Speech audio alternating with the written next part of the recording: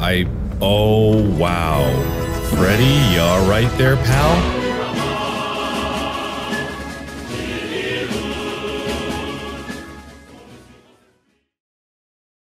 Making video games is hard. It takes a lot of time, money and skill to create a good experience. And as a guy who spent a lot of time creating simple games in Unity, I think I have enough experience to talk about a massive game in a popular franchise that took a big team at least 2 years to complete. Let's start by understanding how to create a game. The first step would be planning, or as I like to call it, money and explosives. I've got an idea! That's the part where you outline the basic concept of the game, its gameplay and all that stuff. Then we move on to production, where you develop the game. After that, you usually test the game, fix bugs, get feedback and all that. And then you finally release the game. This is a very simple version of the events. Every game is different and may come with different problems during development. Please don't think that making games is easy. I can say with 100% confidence that it is not as simple as you may think. So, pop quiz time. What part of the development was skipped or overlooked by the developers of Security Breach? And that is correct. This game was not playtested. And what could possibly go wrong if you don't test the game before release? Well, frame rate drops. Maybe that ray tracing was a little too much. Animatronic standing still, player clipping through walls, Freddy clipping through walls, everyone clipping through walls, enemies being blind. Okay, now we've reached a point of negotiation. Enemies seeing through walls. So the door doesn't door. Hitboxes being suboptimal. Apparently I missed the blue button by about 1 pixel. And Gmod physics. But I'm not done yet! Voice lines being skipped if you play with 0 volume. As over and over and decide to lower your voice volume all the way down, you might notice that cutscenes completely break down. Freddy. Just Alright, come on, Freddy. Freddy, come on! Oh, Gmod physics again. Getting killed by no one. what happened? Heavenly arcade cabinets. What? And Freddy. And I'm gonna shove a beak inside of you, and you are going to be able to talk better. So, how did this happen? Why did Security Breach release in such a bad state? Well, I have some theories about that, but they are just that, theories.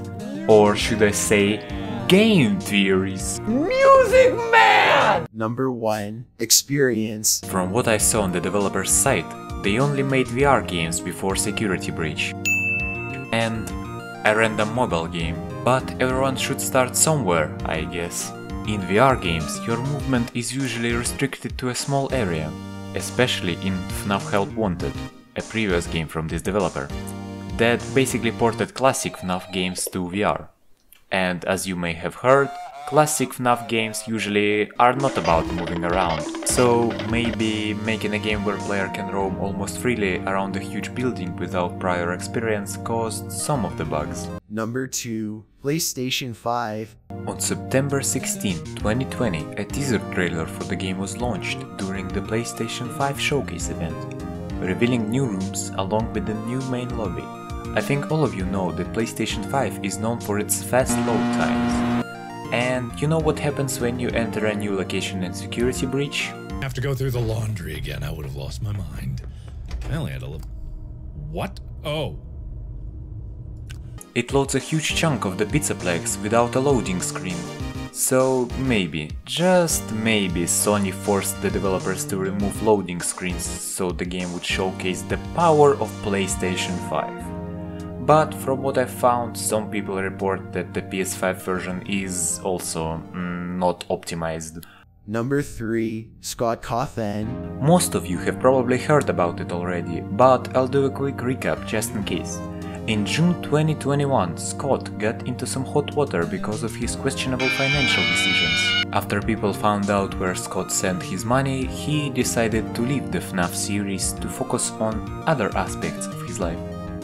This announcement no doubt put some pressure on Steelpool, as they now were responsible for making a game without its creator.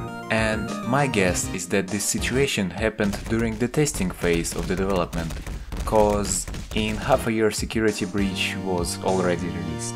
So this must have had an effect on Steelwool's efforts at fixing the game. Number 4. Baba Bowie. Baba Bowie. Baba Bowie. Baba Bowie. A lot of effort was put into marketing the game. The PlayStation Showcase, Funko figurines, animatics. And on release we got this. So maybe we just expected too much, and after realizing the game didn't live up to our expectations, we started to notice even more security breaches in the game. In the end, I still think that Security Breach is a great enough experience. We got a lot of speedrunners interested in the game because of the bugs. MadPet got enough lore for at least 10 more videos. Steelwool promises to fix the game as fast as possible. And my hope is that it will not take up 50 gigabytes on my hard drive. Number 5. Like and subscribe, leave a comment. Thank you for watching and have a good one.